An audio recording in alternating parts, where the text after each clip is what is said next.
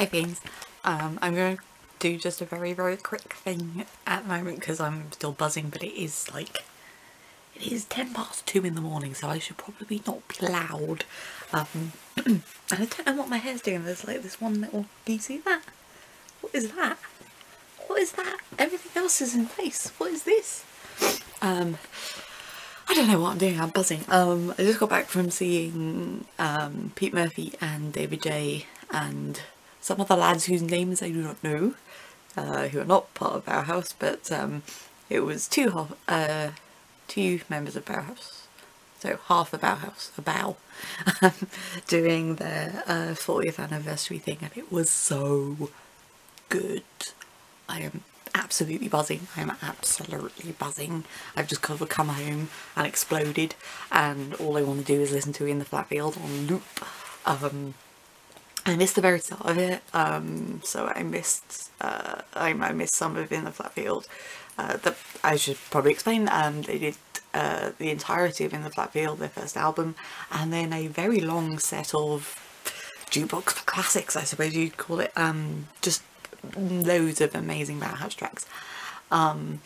So that was kind of special. I'm kicking myself that I missed half of In the Flat Field because I missed some songs that I never thought I would hear.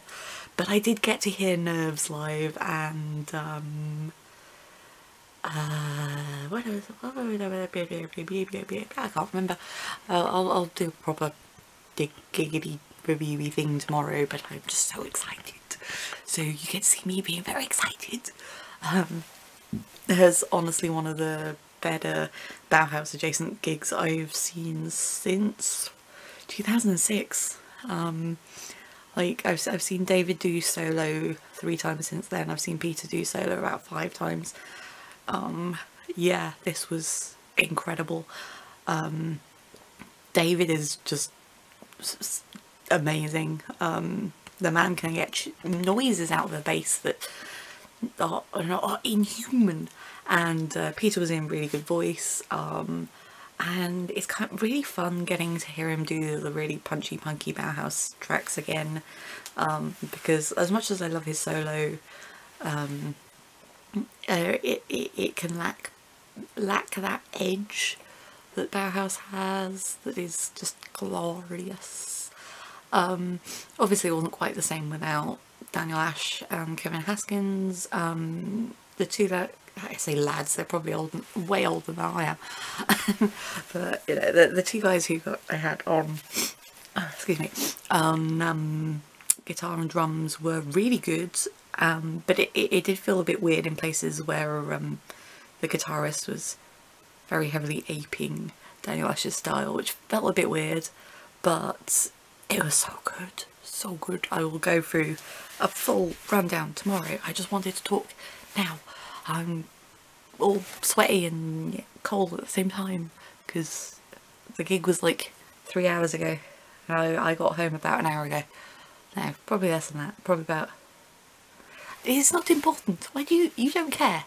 You don't care when I got home. Anyway, I'm going to shut up before I wake up all my housemates because it's like Sunday night. But I wish this gig had been earlier in the tour, because then I would have gone on more dates on the tour. But I didn't think I had the money because I'm still used to not having money, and my benefits are sorted now, so I do actually have money. I can go and do nice things. I just keep forgetting, or being lazy, or being insane. But anyway, I will shut up. I will see you in the morrow in a slightly less ridiculous outfit. So it's still quite late, so I'm not going to be terribly loud, but I'll be less quiet than yesterday, or at least I'll be able to chat for a little bit longer. I hope I won't wake anybody up. But yeah, so yesterday I was running late because of course I'm running late. My sleep pattern is atrocious, but so I missed the support band completely. No idea if they were really good. Alan said they were okay. I think they did get dragged on for one song, but I can't remember what it was. And so I arrived part way through in the flat field. So I missed some of the ones that I really wanted to hear. So I missed Spy in the Cab. Just sort of haunted kind of song, but it's about something so like so mundane. I mean, it's about a tachograph in a lorry. So I missed Dive, which is one of those weird mad songs that you don't really get to hear other than on that album, which is a shame. And I also missed I think I caught the very end of Small Sort Stinks. Again, a real shame, because that's one of the ones that they don't normally play. I don't think that's been played live apart from on this tour, like, in my lifetime. Which, and again, it's a shame. It's such a bonkers song. Like, it's really nutty, and like, it's one of the songs that has just such an odd sense of humour. But I did get to see St. Vitus dance. Was it St. Vitus? That. And Stigmata Martyr. Admittedly, I've seen them do that live several times. Pete got really mad at one of the sound engineers who was on their phone, but it still sounded great to me. And then Nerves. I got to see Nerves. I love Nerves. That's like one of my favourite songs of all time. I'm a real sucker for anything that sort of starts really quiet and builds a very slow crescendo. And it just gets to such a frenetic point that it's so good. It's so good. The arrangement they didn't have the keyboards, which I thought I wouldn't like, but I did. And then after that there was a bit of a break, and then they started doing, I think they did like another 10 or 12 songs like that. I'm looking at the set list now, there's 22 songs on that set list. And I mean, not all of their songs are as long as Bella's Dead, but still. So after that we had a few songs from Burning from the Inside even, which warmed my heart, because that's the first Bauhaus LP I owned. So we got King Volcano and Kingdom's Coming, which was I think I think I've either heard Peter or David do King Volcano live before. It might have been Peter, but I may be remembering that wrong, but I seem to remember him playing that on one of the last tours I saw. Oh no, the battery's flashing. Oh no. So yeah, that was a bit of a surprise. And then they did Burning from the Inside as well, which again I saw them do back in '06 on Near the Atmosphere tour. Then we had Silent Hedges. It's just, oh, I love that song. I love that song. And then of course Bella's Dead. And like, I don't know if it's just in my imagination, but on this tour they seem to have the mix sorted so that David's bass was really quite prominent, which it should be, because the bass just drives all of Bauhaus's tracks. I mean, without that bass, the bass lines and so many of those songs, like, they either have like a almost dub reggae kind of feel to them, or just punchy, punky, goodness. So yeah, and in Bella's Dead he was doing all sorts of nutty stuff with the bass, and it sounded great, and it was really just lovely being back in a room with hundreds of people all singing along to the end of Bella's Dead. Just so okay, back to my set list, because I can't remember stuff. So many songs. So after that we had Season Parties, which again, soft spot in my heart, first Bauhaus song I ever heard. And it was the full version with the long sort of dub bit at the end, and Peter had his melodica. I fucking love the melodica. I don't think I've ever seen any other band use melodica, at least not live. And then during the sort of outro bit with the bass line, and if you know that song, you know that bass line. That bass line is just so good. I think Peter had a xylophone. I think it was a xylophone. I couldn't see from where I was because I was quite far back. I know me at a Bauhaus gig or Bauhaus adjacent gig, not right at the front on the barrier. What's going on? I was late. That's what was going on. Yeah. So he had, you know, percussion sticks and it made a tune, but I couldn't see whether it was a xylophone or something else. But you know, it sounded like that, something of that ilk. So that was fun. Like have a good long sort of dubby jamming sesh at the end of She's in Parties. So it's always sad when people cut off the end of She's in Parties because that bit's good. It's good. What next? Next was the one track from Go Away White, which if you don't remember was their album in 2006, which was middling. Like, I don't hate it, but I don't listen to it very often. There's a couple of tracks on there that I will listen to sometimes on their own, but the whole album felt a little bit rushed and a little bit underdeveloped. Like it felt as though they were kind of doing a rough draft version of things, to the point that there's one song, can't remember which one it is, where you can hear Peter in the background go, okay, time for the solo. This is the solo. Oh, it's good. Like, normally you'd have worked past that point. I mean, it's a funny moment, and it, like, the whole album has this slightly raw feel, but it doesn't feel raw in a kind of tight, thought through kind of way. It feels raw in a kind of, this could have done with a couple more takes, this could have done with a couple more rewrites kind of feel. But that said, the standout tracks on there do still sound pretty fucking good live. So they played Adrenaline from that, and yeah, live that sounds really good, especially, you know, mixed so that David's bass is nice and loud, and again it has this kind of groovy dub reggae almost feel to it, which is quite nice. I like. Oh yeah, then we went straight into Kick in the Eye, which again, great bass on that track, and always good seeing David play it.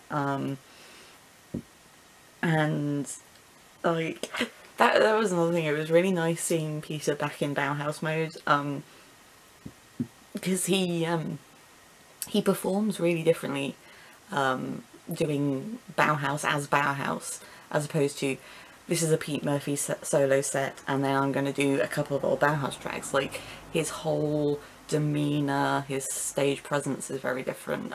He has like a really a lot more aggressive, and then the movements he does are very different. So, you know, Kick in the Eye always has the kicks, but he does this sort of flat back lunge forward thing, and the strange arm movements, and of course the Bella's Dead kind of thing, and the thing where he stands right in front of the lights so that they're kind of like that.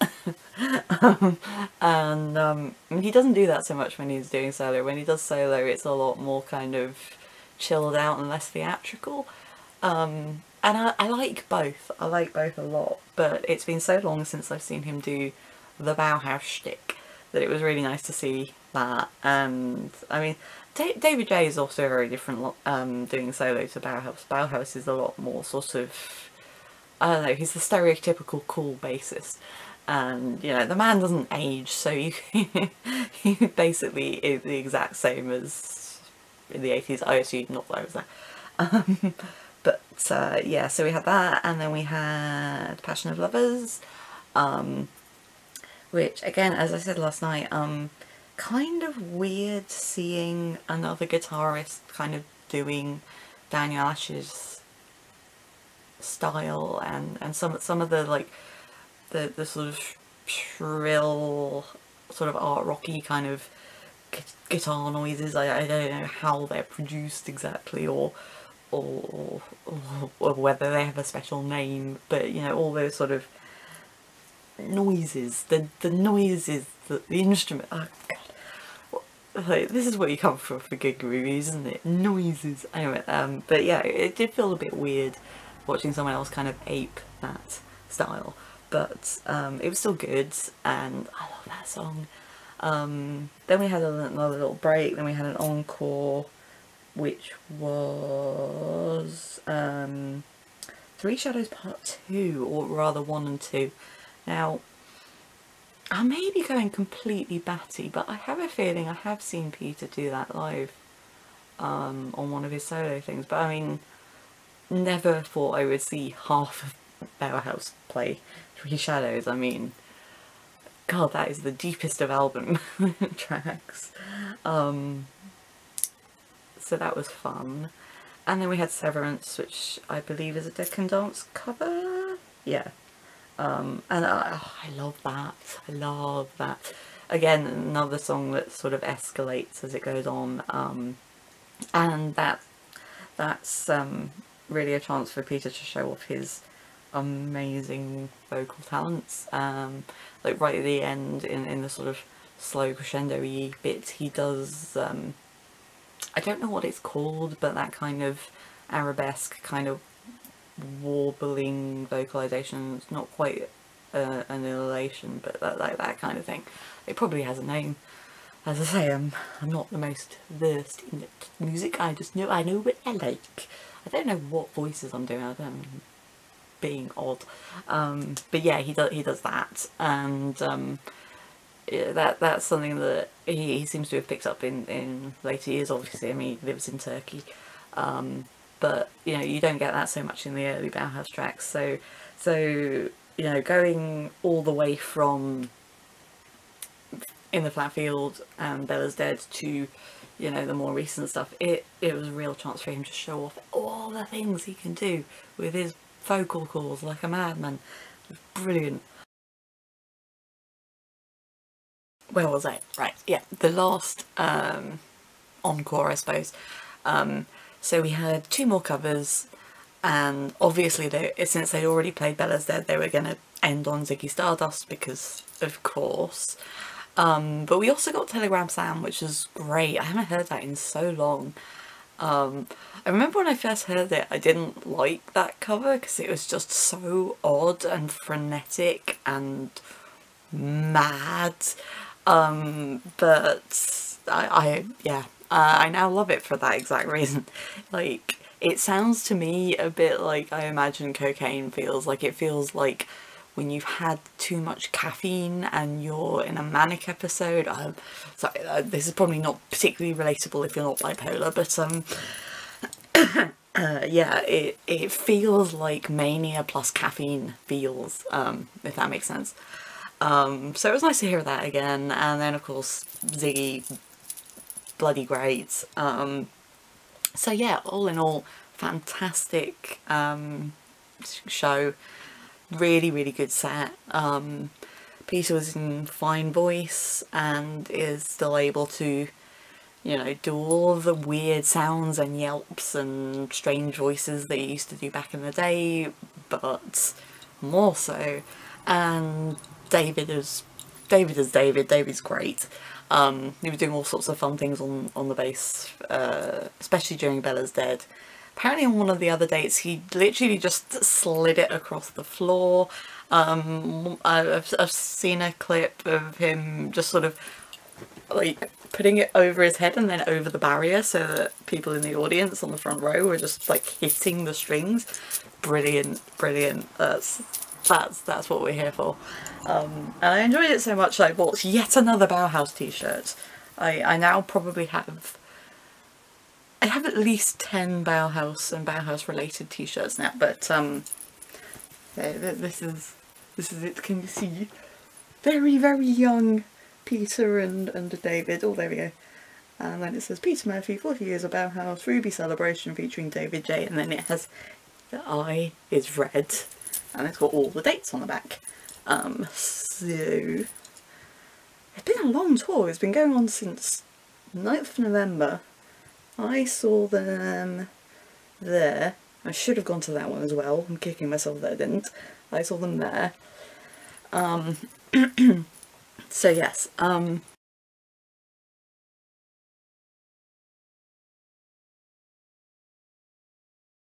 I realise I still haven't done the Miraluna vlog. If people are still interested in that, let me know. I still have all of the footage from I say all of the footage, I didn't take that many photos or even film that much while I was there, but I still have all the gubbins and I can still mostly remember what was going on. So yeah, if you want me to do a very late one of those, let me know. I've not got any more gigs coming up, but I'm thinking of doing a few more videos, possibly some pop culture-y, video essay things if I can get my lazy ass together and stop dithering. I might, I don't know, so they see how I feel, but I might do some sort of reminiscing tales of clubbing and